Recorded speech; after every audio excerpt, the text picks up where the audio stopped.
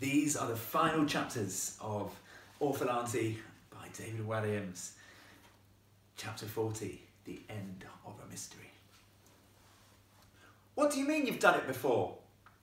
called down Stella from the chimney. The girl couldn't believe what she was hearing. That was exactly how Soot had told her he had been killed. "Well, you might as well know it was me who made my baby brother, your Uncle Herbert, disappear all those years ago," said Aunt Alberta from the fireplace of the dining room.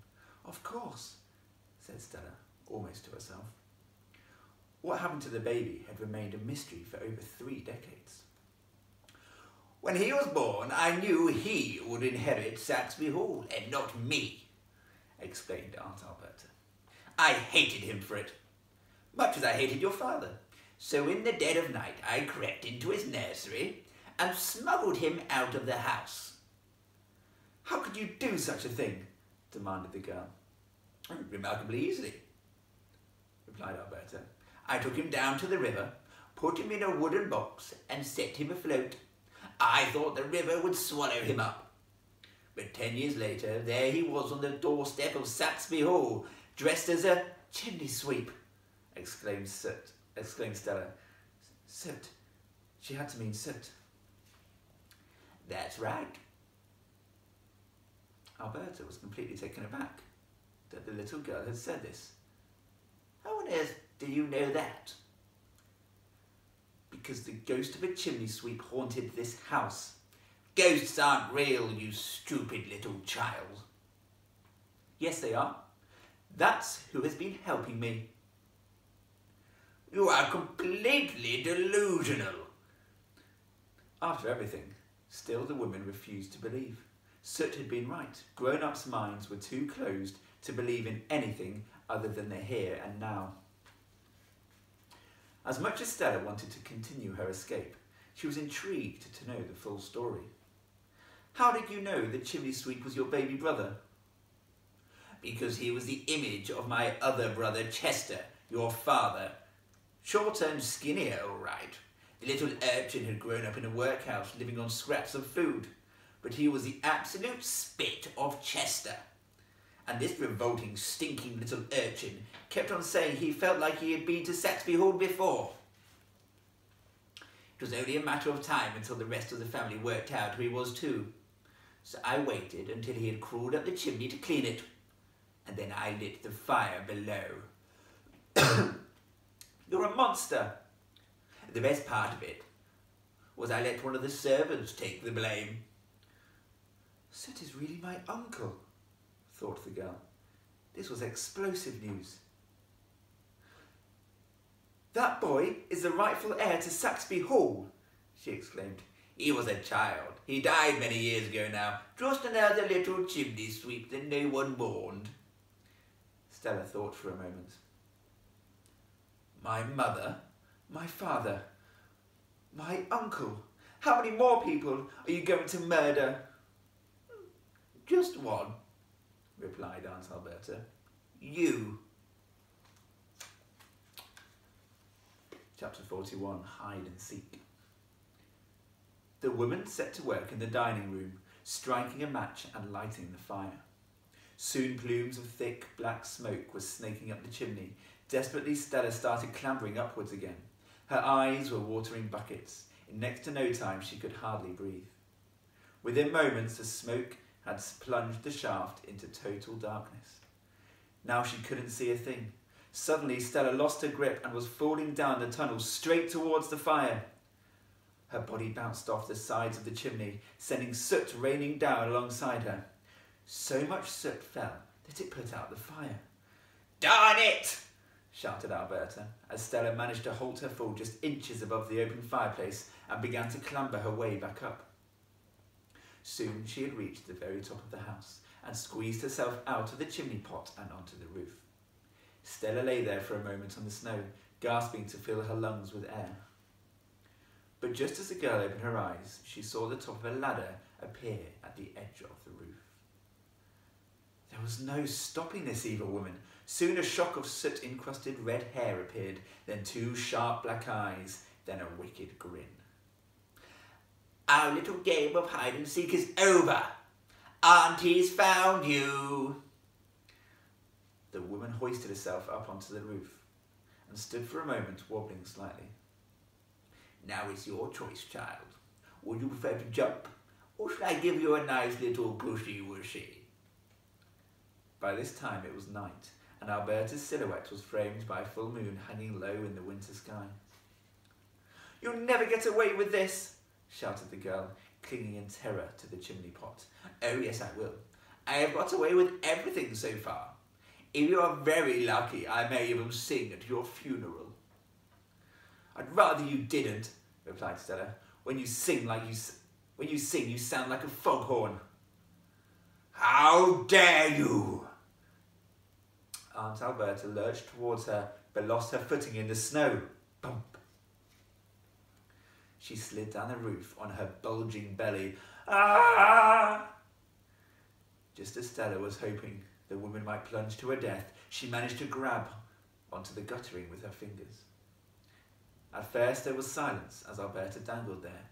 Then the girl heard her aunt say, Stella? Stella Weller? Her voice was soft and sweet now, as if she was the nicest auntie in the world. What? Demanded the girl. Would you mind awfully giving your dear old auntie a handy-wandy? No. Pleasy weasy. Why on earth should I? Demanded the girl. Alberta's weight was too much for her short, stubby fingers. One by one, they were beginning to slip off the guttering. The tone of her voice darkened. Child, if you don't help me, you're going to get the blame for everything. Your parents' little accident, killing your dear old auntie. But I never did, protested Stella. That's not how it's going to look. Oh, no. Alberta's words were slithering around the girl's mind now like a snake. The whole country will see you as a cold-hearted killer. You'll be locked away for 100 years. That's if they don't send you straight to the hangman. Stella didn't know what to think anymore. But I haven't done anything wrong, she protested. Letting me die like this would be murder. M-U-D-D-E-R. This wasn't the time to correct her aunt's spelling, so the girl kept silent. Your dear Mama and Papa brought you up to be a nice young girl, didn't they? Yes. You don't want them to be ashamed of their only child, do you? No.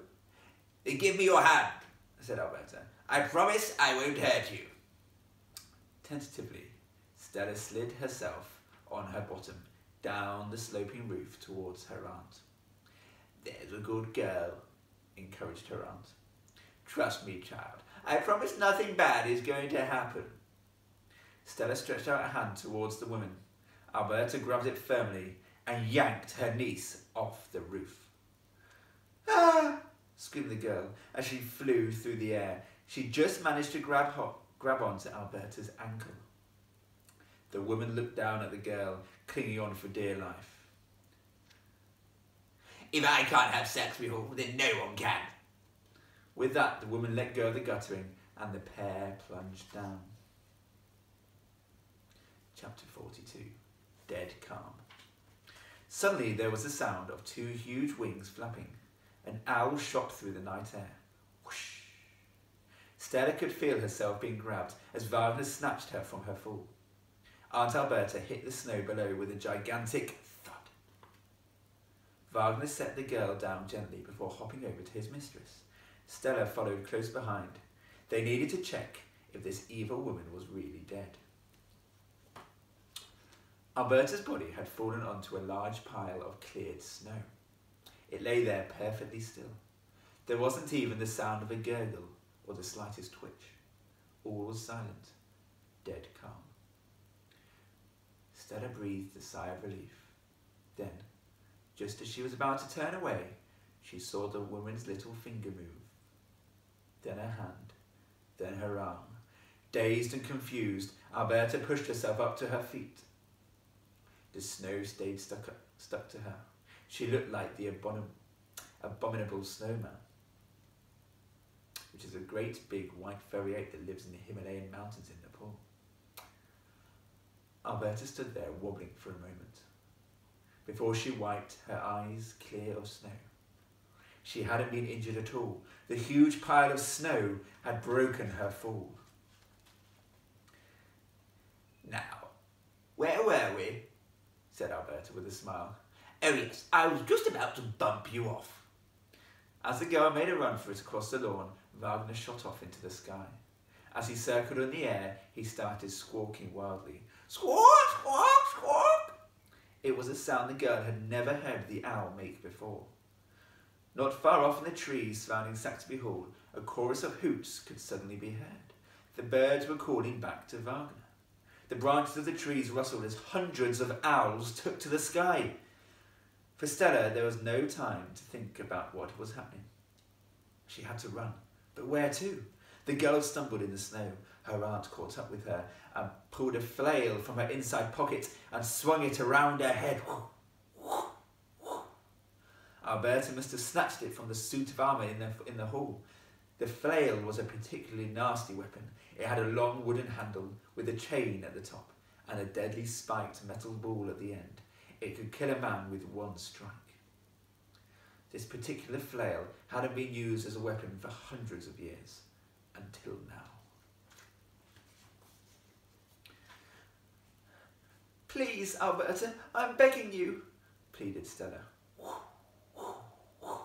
Still the woman swung the flail faster and faster around her head. "I hope your pathetic little life is flashing before your eyes, child, because this is the E-N-E-D, end." With that, Alberta swung the flail up in the air. "No!" screamed Stella. But before she could rain it down on Stella, hundreds of owls whooshed down from above. Zoom! From the tiniest owlet to the largest great grey owl, together they seized the woman in their claws and with one motion carried her off into the sky.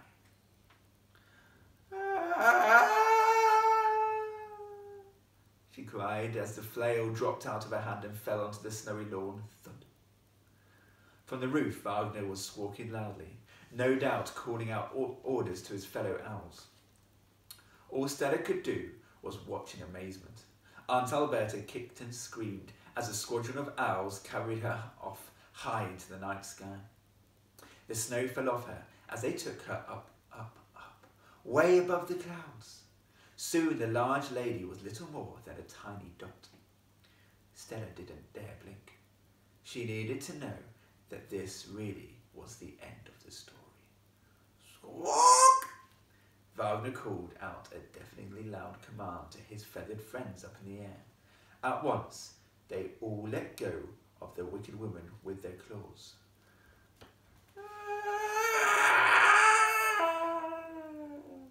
Screamed Alberta as she tumbled down, down, down through the sky.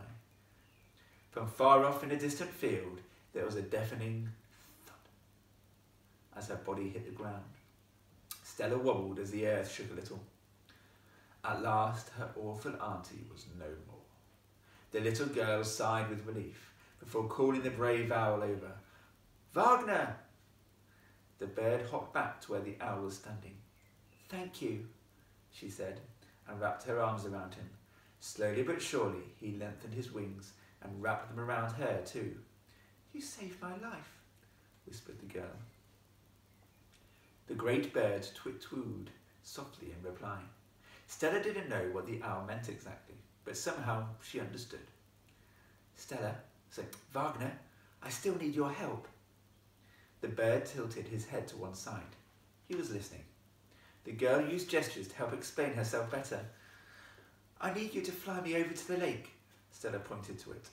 "We need to find Soot. My uncle." The girl climbed onto the bird's back and held tight to the feather tufts on top of his head. With the added weight, Wagner needed a run-up so he could take off, but take off he did. To Stella, this was thrilling.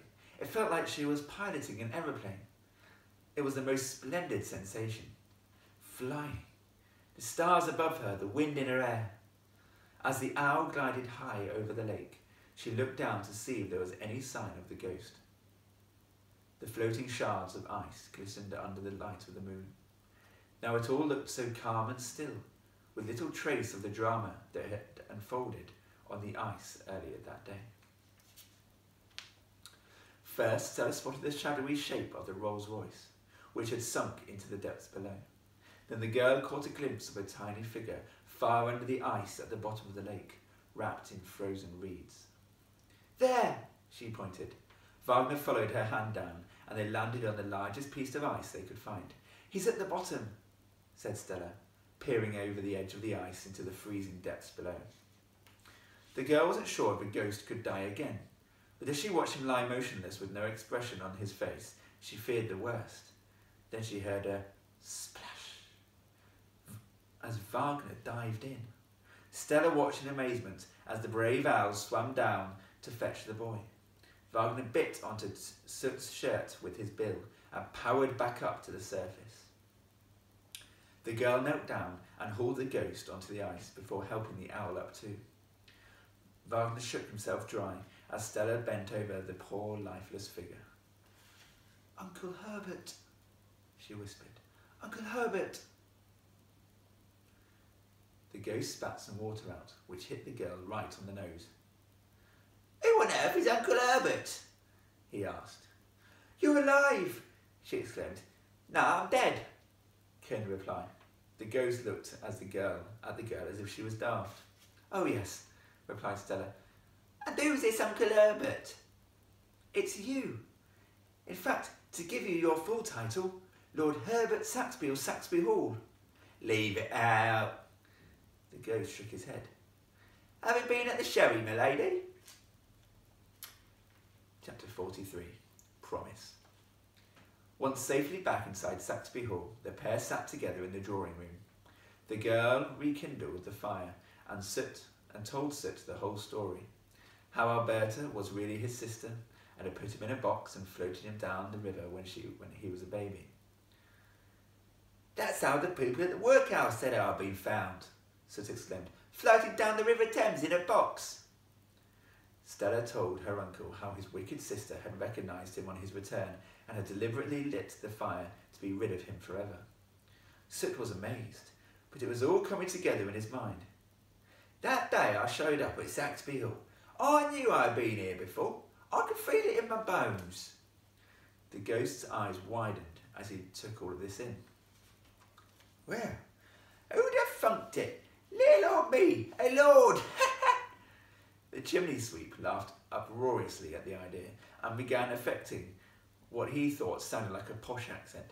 "Hello, I am a lord, don't you know? What? Now Stella was laughing too. "But it's true, this whole place is rightfully yours. I feel bad now for thinking you were just some little oik." Soot chuckled. "No need, my lady. I shouldn't have been such a snob. Now I know it really doesn't matter if you grow up in a workhouse or a palace. We're all the same, really." The ghost smiled at her. "We certainly are, my lady." "You don't have to keep calling me that. Just Stella will be fine." "Right you are, my lady Stella." The pair chuckled together. Then Soot couldn't resist saying with a cheeky smile, "But you have to call me your lordship." Just then the great-grandfather clock in the hallway chimed midnight. Bong, bong, bong, bong, bong, bong, bong, bong, bong, bong, bong, bong. It was Christmas Eve, Stella realised, her birthday. "I've just turned 13, she said excitedly. The ghost looked crestfallen at the thought. "What's the matter?" she asked. "You're growing up. Very soon you won't be able to see me anymore." "I'll always be able to see you," Stella protested. "No," the ghost shook his head. "Grown-ups never can." It was hard for Stella to notice at first, but the outline of the ghost was becoming fainter. "You are fading," she said softly. "What did I tell you, my lady? We may say goodbye now." "But I don't want you to go," she pleaded. "You're all the family I've got left." "Oh, I'm not going anywhere," replied the ghost. "But you're vanishing now, right in front of my eyes." "I told you I would. You wanted nothing more than to be older, but being a child is such a special thing. When you're a child, you can see all the magic in the world." The girl's heart was breaking. then I don't want to ever be a grown-up. The ghost light was almost gone now. Stella didn't dare blink in case she opened her eyes. He would be gone altogether.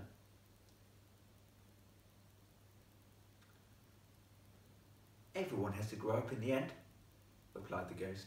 But even though you won't be able to see me, I'll always be here, right by your side. Now promise me one thing, milady. The ghost was becoming fainter and fainter now. Yes, yes, what? Pleaded Stella. Promise me that even though you can't see the magic in the world with your eyes anymore, you'll believe it in your heart. I promise, she whispered. The last thing Stella could see was the faintest outline of the ghost's smile, and then he was gone. Epilogue. It was an unusual Christmas Day lunch that year at Saxby Hall. Just the three of them sat around the long dining table. Stella, Wagner and Gibbon. Instead of the traditional turkey with all the trimmings, the ancient butler served up a roast hedge. It was very tough and not at all tasty, but it was a thought that counted. As Boxing Day came and went, the girl realised she needed to face the truth of what was to now become of her. As much as she wanted to stay at Saxby Hall, Stella knew she couldn't look after the whole place on her own. So she reconnected the telephone and called for help. Being still legally a child, those in charge decided that Stella needed to be packed off to an orphanage. Only when she reached the age of 18 could she officially inherit Saxby Hall. The orphanage was teeming with children who had lost their parents or had never known them. It was home to the poorest of the poor. Despite the best efforts of the kindly matron who ran it, the orphanage was incredibly cramped. The hundreds of children shared one dormitory. They had to sleep 4 to a bed. Baths were just once a month. There was nowhere they could play outside. Of course, Stella had grown up in a life of privilege in a vast country house. Though she did her best to hide it, living in the orphanage made her sad. Now Stella understood why poor Soot had run away from the workhouse. Some nights she would cry herself to sleep. Stella wished for life to be better, not just for her, but for all the children there. So one morning she went to the matron with an idea. Why not move the whole orphanage to Saxby Hall? If you're sure. Lady Saxby, said the matron. It's just Stella, and yes, I am sure, replied the girl. What use is a huge house like that with nobody inside? A big smile spread across the matron's face. It's a splendid idea. The children will absolutely love it. Indeed they did. At last all the little ones had their own beds. They were piping hot baths every night. In summer there were games on the lawn and swimming in the lake. In fact, it always felt like summer at Saxby Hall now. The ancient butler Gibbon kept all the orphans entertained with his antics. Some of the braver children even went for rides on the back of a great Bavarian mountain owl called Wagner. Of course, Stella grew up, but Saxby Hall stayed a home for children. It was the happiest orphanage in the world. Today, if you visit there, you might see a very old woman out on the lawn playing games with some of the young orphans. That very old woman's name is Stella, Stella Saxby. She is over 90 years old and doesn't let anyone call her lady anymore. Just Stella is fine. If you are a child, you might just be able to make out something else. Something none of the grown-ups can see. The ghost of a little chimney sweep playing happily with all the other children on the lawn. The end.